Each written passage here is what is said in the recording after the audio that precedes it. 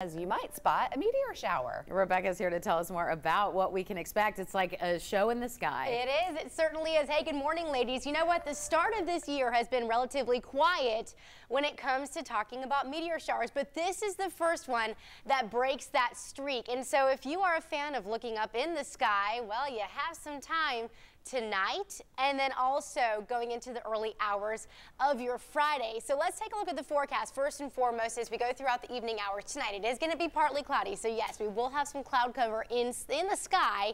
Not completely clear conditions, which is what we would love, but it is going to be mild. You won't necessarily need to bundle up like you normally would just a couple of months ago. So thankfully, we are going to continue to see some mild conditions. So let's talk a little bit more about how to see the Lyrid meteor shower. So what you can do, the first thing is the best time to watch. So if you didn't have the opportunity last night, which they weren't at their full peak, you can head outside tonight. So stay up a little bit later, 11 p.m. until about when the moon is bright. So you have between roughly 11 p.m. and then going up until about dawn. You have all the opportunities to see it, but that's going to be the peak time to see it. And make sure you can be heading outside into the country, getting away from all those city lights. Where can you spot them the best? Well, the Lyrids can be seen near the star Vega, which is one of the brightest stars in the sky, so it's a little bit easier to spot.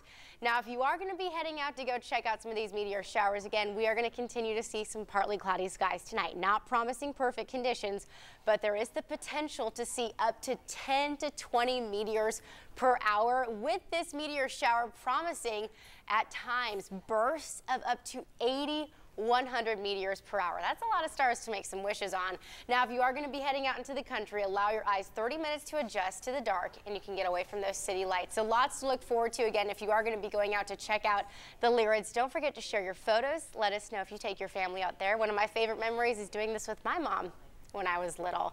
Again, you can find more of this information over on our website. Ladies. Ooh, I can't wait to see this. I know. How exciting. Thanks, Rebecca.